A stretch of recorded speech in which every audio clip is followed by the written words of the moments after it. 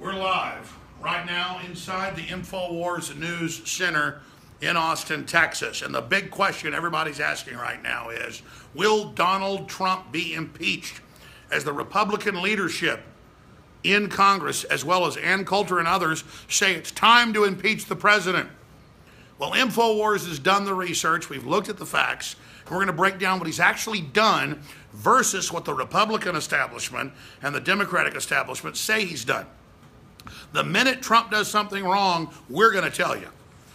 Him saying arrest WikiLeaks is the biggest load of horse manure I ever heard. WikiLeaks got you elected, exposing criminal activity. That said, there's not much more to criticize Trump on, but Sessions and his weird reefer madness behavior. But Trump is a real president, getting the stock market going, defending the border, bringing back sovereignty, killing TPP, carbon taxes, the list goes on and on. That's why the globalists hate him. That's why we're supporting him. But look at this headline. As Trump talks DACA deal with Democrats, GOP leaders try to reassert control. We'll show you a headline in a minute dealing with this, but here's the facts.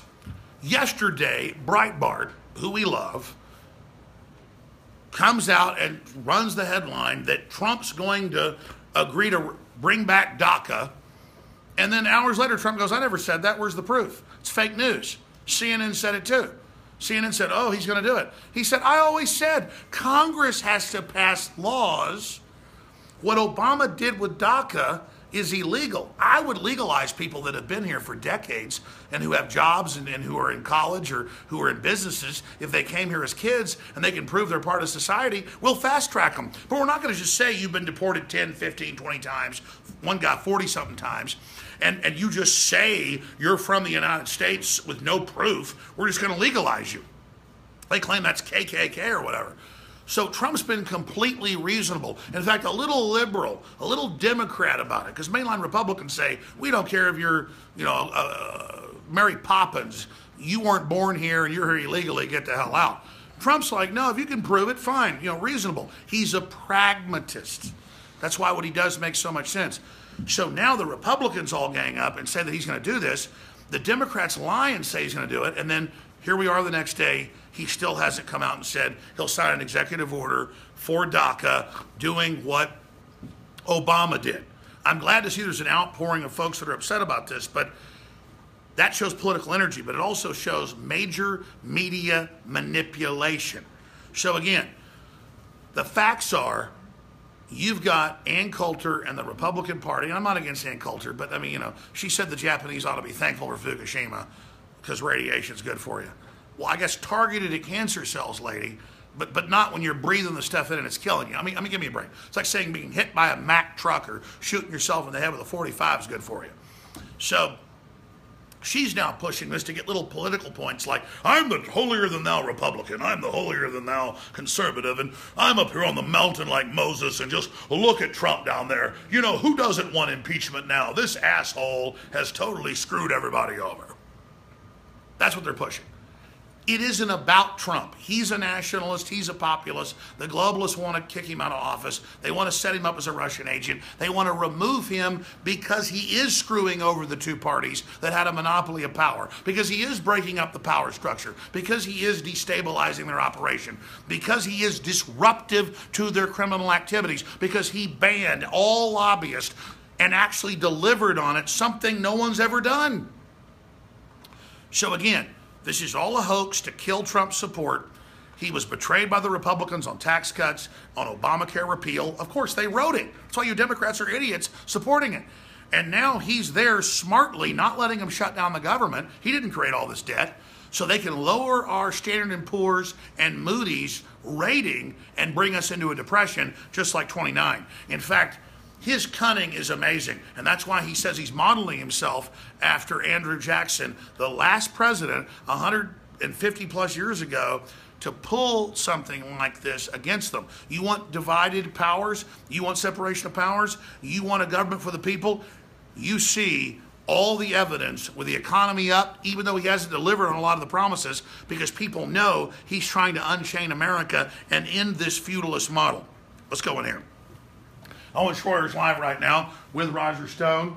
We're getting into a lot of key videos, breaking down a lot of key information. But let's go ahead and go in here. Millie Weaver, you want to pop in? Yeah, I kind of wanted to get in on this. Yes, get in on it. Here, stand right here. So we'll have Darren McBreen. Leave him up there. We'll have Darren McBreen, and we'll have Roger Stone right in the background. Go ahead. Yeah. Here, Millie, come on over.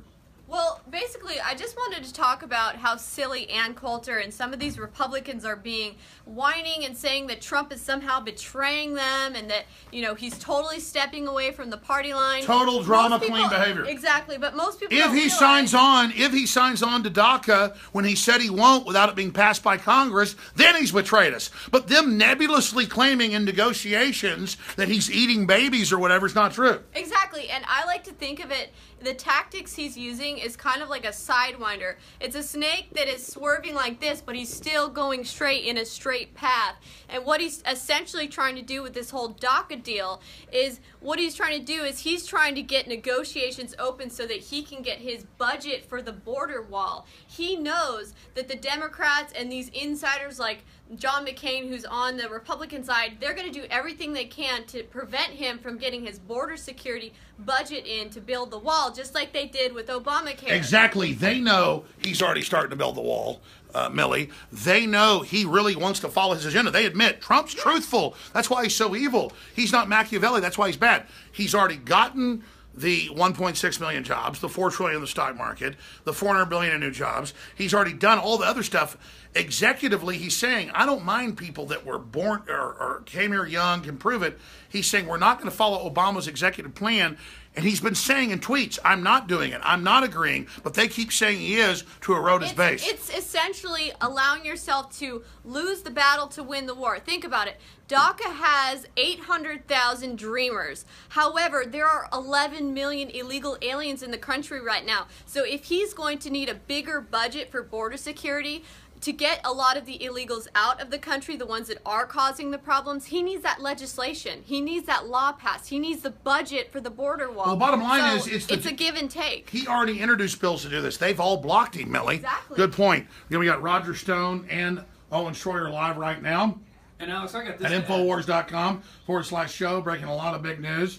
Last night I was watching on Twitter, and everybody was bitching about this because it came out. The fake news came out. No, it's fun to get pissed off. That Trump had made a deal with the Democrats, and he was going to legalize all the illegals and not do anything about it. And people were flaming mad. And then it comes out today. Trump puts out a tweet. The first thing I see on Drudge this morning. I never said that. And so it was a whole exercise in how much can we piss off Trump's base? How much can we get them to? Yeah, no, they're trying to divide and conquer, and it's not that he's perfect. Even if he sells us out, which I don't think is happening, it's not Hillary, it's not the globalists. We need to win the midterms. Exactly. We need to move forward against the globalists. And doing this over and over again, expecting different results, that's insanity. And trying to do the classical way of buying off or bribing off or getting the Republicans to fall in line and help you and seeing what you can do with that. We've been seeing that we're at a stalemate here. They weren't able to get This is the American system for a president to be separate from parties and represent the people. This is what he said he would do 30 years ago in op-eds. Darren McBreen. Well, it's not just DACA. I think he's done a very good job with the legal immigration as well, because he started, as you know, the merit program. 75% of illegals from Mexico are on welfare. Okay, so we want people to come into this country. We welcome immigrants, but we want them to be at least to be able to to do some work. They have to contribute to society. But I also think with Ann Coulter, I'll play a little bit of devil's advocate. I think it is important that we hold Trump's feet to the fire and we make sure that he does do what we voted him in for to begin with. Sure. No, I mean, I get what she's saying, but it's still a stunt. I mean, last night, you were at my house, dude. We were doing a live feed. I could have gone crazy with Trump's betraying us, but I went, where's his quote? Where's his statement? Where's his tweet? I knew it was bullshit, and it turned out it was. That's all I'm saying. Well, I can't tell if... And, of course, all the darling media is going to pick her up, now like she's the purist. And I'm not bashing her, but it's a total ploy. I could pull these ploys all day long, Darren. I hear you. Well, we did reach out to Ann Coulter. Hopefully she'll be on the show pretty soon. We're waiting to hear back from her, and it'd be an interesting conversation. And you know what? We'll just see what happens. I think this could be rhetoric, and it seems like she's obviously pissed off. Some said it could have been a trial balloon last night to see if folks would buy the DACA thing. Yep. But it's a bunch of whining BS. Everybody knows you don't just say, "Oh, I go to Mexico. I've been there since I'm 5." I'm a scientist. Legalize me. No one does that. It's the end of sovereignty. You guys continue for 5 more minutes on what you think about this. And then, of course, people can go to Infowars.com/show. Right there, you can see the War Room live right now. Let's pull up her tweets. Let's see what she actually said. And then cover. This is an article from Don Salazar. And Coulter, at this point, who doesn't want Trump impeached? Donald Trump. As long as anyone's eligible for amnesty, everybody's getting amnesty. Coulter writes. And in that way, she is right. If you say, hey, we're going to give amnesty to some, everybody's going to come in and take amnesty for all. Well, you know, it's okay to criticize Trump, but be legitimate and make sure what you're doing isn't just overreactionary and over-exaggerating.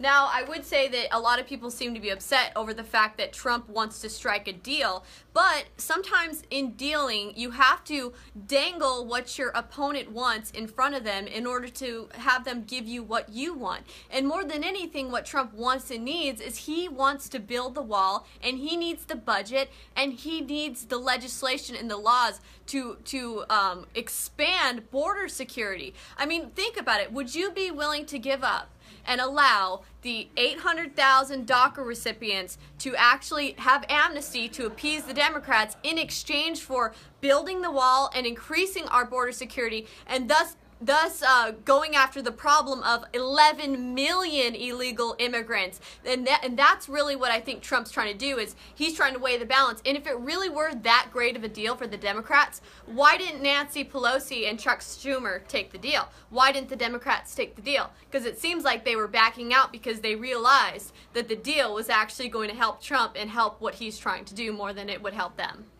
All right, McBreen, you got those tweets pulled up? Yeah, I mean, she's been quite busy. And remember, this is someone who is a huge supporter of Donald Trump. I think she helped get him elected, and she was She actually predicted he would get the nominee and win. Mm-hmm. And she was actively campaigning in his favor. So it's just interesting to see someone who's so pro-Trump just flip real quickly. So let's see. If we're not getting a wall, I'd prefer President Pence. You know, and here's the one that started everything. At this point, who doesn't want Trump impeached? And then look at this. Put a fork in him. Trump, he's dead. So she's obviously upset, and there was some more up here. It might take me a second, but it was about building the wall. Let's just tell Donald Trump there was a hurricane at the border. Maybe he'll rush down there with FEMA and build a wall. I like the one above it. What's the only difference between real Donald Trump and Carrot Top? Carrot Top might actually build the wall. So again, a lot of this, I think this might be, she's maybe trying to put pressure on him, and I think it's good to know that the conservative base will hold his feet to the fire. Well, and so this could have been a trial balloon that he put out just to see how people would react. True. Or this could have been the media putting out something, because, you know, they said Breitbart came out with it first. Maybe that was a deal he struck with Bannon. Hey, put this out. Let's see what happens. Let's see if the base gets energized and says, no, we don't want this, which is exactly what happened last night. People were putting polls up. People were tweeting madly. I mean, it was everywhere last night, and then it turns out it wasn't true. So it's interesting to see, you know, what form this is going to take after this and what deal we actually see come about. Because right now we have no deal. And that's a good lesson to learn. Don't be so reactionary. Wait till we know all the facts. And so I'm concerned as well. I was hoping the wall would be started by now. I wish there was more of the swamp drained. But Trump is doing a very good job as far as I'm concerned. I give him a B+. But there's lots more work to be done. And hopefully we can get Ann Coulter on soon. And she'll be on the show soon. Hopefully we'll reach out to her, get her on, and I'd love to hear her opinion on this. Hey, let's go back to the article real quick, show people where it's at. You can go find it on Infowars.com, and it's by Don Salazar. You can probably just go back. Yeah. So go back. There's also a good article from Watson, but there it is. And Coulter, at this point, who doesn't want Trump impeached, by Don Salazar, up there on Infowars.com right now. You can also catch the end of the War Room. Got another hour and a half, but I guess they're halfway through the War Room. Infowars.com/show. They're in a little break right now, but they'll be joining them soon, so check them out. And this is Rob Dew reporting for Infowars.com along with Darren McBreen. And we'll be hosting the War Room next week. That's right. Going on vacation. Owen's taking a vacation.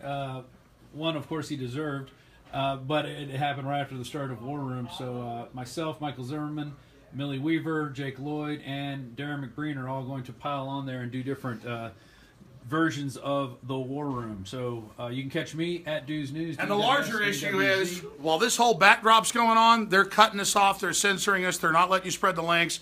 This is a total information war, folks, and if you're just not conscious about it, we're going to lose. If you are conscious to take action, we're going to win. Exactly. So spread the links out. Infowars.com/shows, where you can find all of our shows streaming 24/7, and that's the way it should be. So check those out. Spread the links, spread the podcasts, spread everything, because at this point, what have you got to lose except your freedom? Rob D reporting for Infowars.com and Infowars. I almost said Infowars Nightly News.